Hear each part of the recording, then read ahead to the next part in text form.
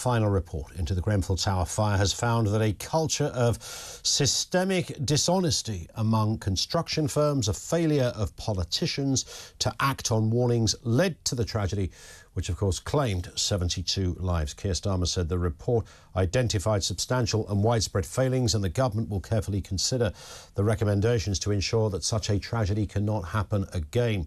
The families and friends of those who died said justice has not been delivered. Watching all of this unfold this morning and with details of that report, Talk reporter Nick Ellerby is there for us. Nick, what is the latest? Hi. Hi Ian, good afternoon. You mentioned, justice, and that's really what the families of Grenfell want to see. And actually, very sadly, this inquiry, however important and painstaking it's been and well put together, it's actually delayed justice. What a lot of the families are saying, they want to see are criminal convictions, but it sounds like they've been told that this report means that charges of manslaughter are going to be very, very difficult to bring. And you mentioned at the top there in your introduction the systematic dishonesty that this report, the allegations that this report levels at those construction firms selling that cladding and insulation that they knew not to be fit for purpose. And actually we're hearing that Arconic, the US firm and its French subsidiary, knew how flammable this cladding was as far back as 2013 but continued to sell it under false pretenses. Two companies as well selling insulation that they knew to be of bad quality. And in terms of cutting corners and actually the chair of the inquiry, Sir Martin Moore-Bick, recommended, he actually mentioned the greed of these companies in leading to the 72 deaths as well. And on top of that, incompetence in government, both at a national level with the Communities and Housing Department, which the report says is very badly run, but also at a local level as well. The landlord, the Royal Borough of Kensington and Chelsea, accused of negligence and not looking after these people and also not implementing the proper fire and safety rules. And then we've got the London Fire Brigade as well. We had phase 1 of the report in 2019 detail that their failure to lift that stay put order led to the deaths of a lot of avoidable deaths. And this report today, phase 2, saying all 72 deaths were avoidable. And it's really, really, it's heart-wrenching to see. I've just been actually behind me in the hotel, the Royal Lancaster here in West London. There's a Grenfell United Families press conference, and it started with a 72-second silence to remember all of those people who lost their lives. And now the process of trying to look at those criminal convictions will continue. The police have started that, but nothing was able to really be set in motion properly until this inquiry finished, and we're probably not going to see any convictions until 2027. So these families are being denied justice, but also on top of that, their pain is being raked over by this inquiry, and it must be so traumatic for them. And again, not getting the justice and the closure that they want and deserve. In terms of that report, the recommendations, Ian, is that the government brings responsibility for fire safety under one Secretary of State rather than 3 or 4 different departments as it was previously. Also, fire engineers, the job of a fire engineer being made sort of recognised, and courses to deliver more of those for the country, and licensing for contractors. But these are all things that you would have thought would have been in place already and seem quite basic. So a lot of questions as to why that wasn't happening. But we should see a kind of a criminal inquiry set in motion certainly in the next few weeks and months. Nick, thank you very much indeed. Our reporter Nick Ellerby there, currently outside the Royal Lancaster Hotel, where that press conference with victims and family members and relatives of those who died at Grenfell is taking place as we speak.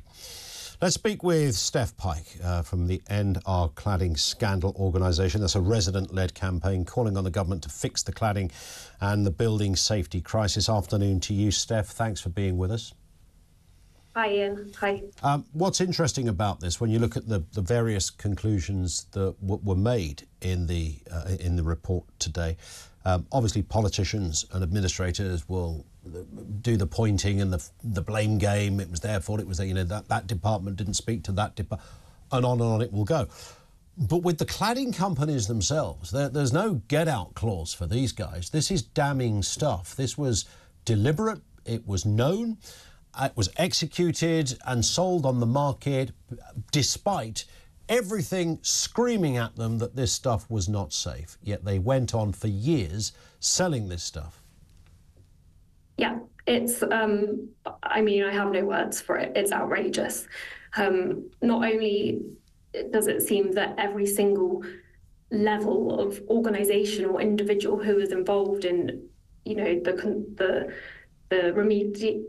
cladding project with Grenfell and signing off that building was incompetent.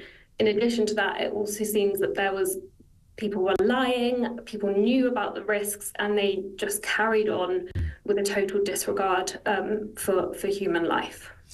When I was reading elements of this report, Steph, I just simply could not believe that big, huge, multi-million-pound companies, and maybe this is naive on my part, but huge companies that were told that what you're making here and are going to apply to people's homes, not some sort of distant warehouse with nobody in it, to people's homes.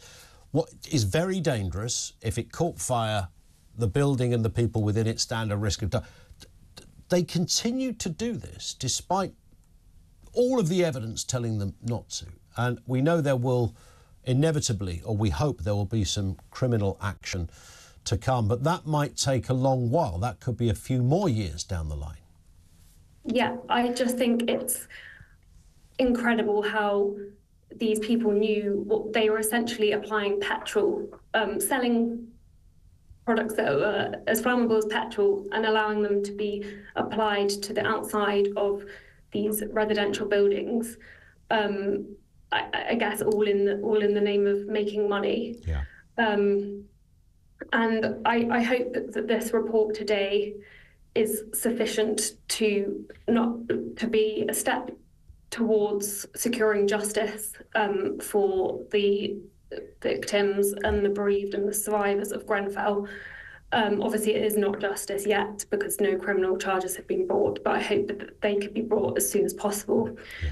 And also, I hope it's a step to kind of speed up the remediation of all these other buildings. Thousands of other buildings across the UK are still covered in flammable cladding and have other fire safety defects, which, as it stands, there could well be another Grenfell on the way.